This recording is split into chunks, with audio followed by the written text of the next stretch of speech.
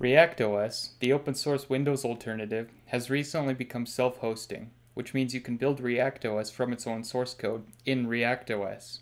This is a major step in the development for any operating system, because it means the OS is mature enough for complex actions such as serious software development.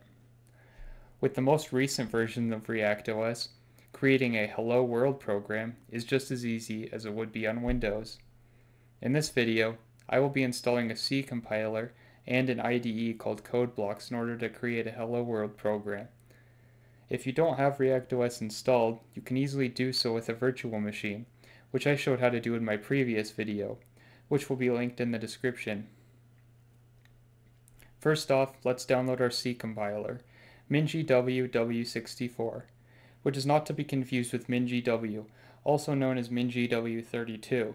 Which is an outdated version that's not even fully compliant with the C99 standard and can cause many portability issues. Go to the MinGW-W64 downloads page, which will be linked in the description for convenience.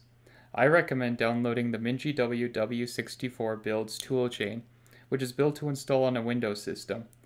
I've had no problems installing it and it was very quick compared to other toolchains.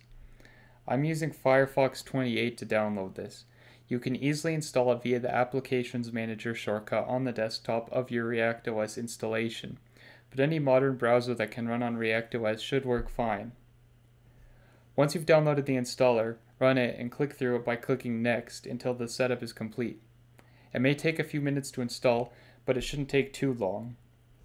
Next we have to install our IDE, CodeBlocks, the download link to which will be in the description. You can download the installer for the Windows binary by clicking on the first SourceForge link, which will download the latest setup executable. Once it's finished downloading, run the installer and advance through it by clicking Next until the setup is complete. Once again, it may take a few minutes to install. Now we can launch CodeBlocks and configure it to run our compiler. You might get a warning at first that says a compiler could not be found. Just click OK. If you want, you can set CodeBlocks as the default application for C and C++ source files.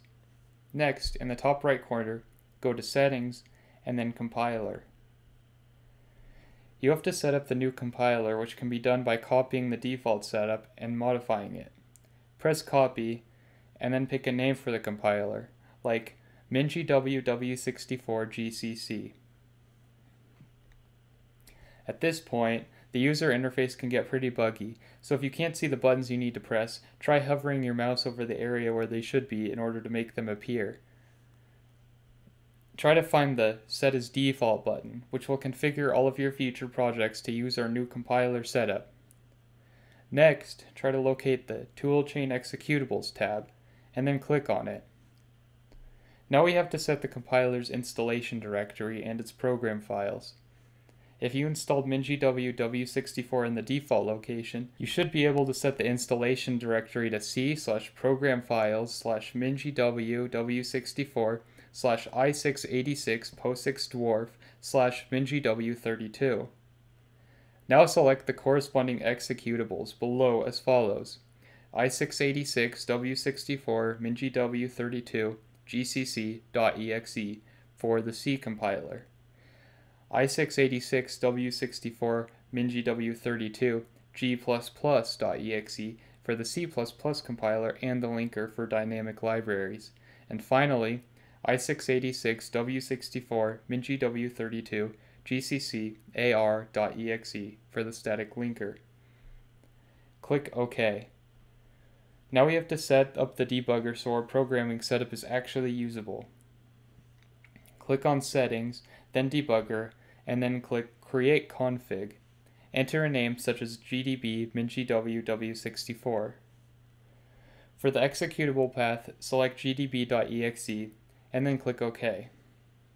Now we have to configure our compiler setup to use our debug configuration.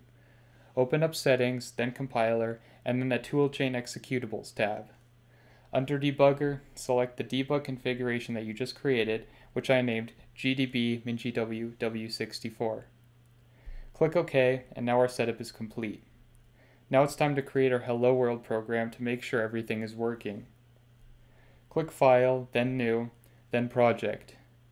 Pick Console Application, then Next, and then set your project title and folder.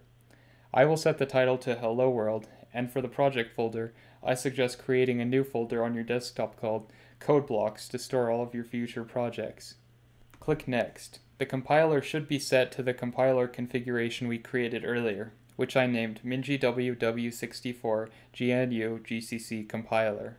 If not, select the correct configuration. Click Finish. Now that we have created our Hello World program, click on the yellow gear icon with the green play button on top of it, which should be located near the center of the menu at the top of the window. This will build and run our Hello World program. And if you set everything up correctly, a command prompt window should appear with a Hello World message. Otherwise, try to retrace your steps and make sure all of the configuration settings are correct. I plan on developing a game in either C or C++ using this setup in ReactOS, mainly to show the maturity of the operating system.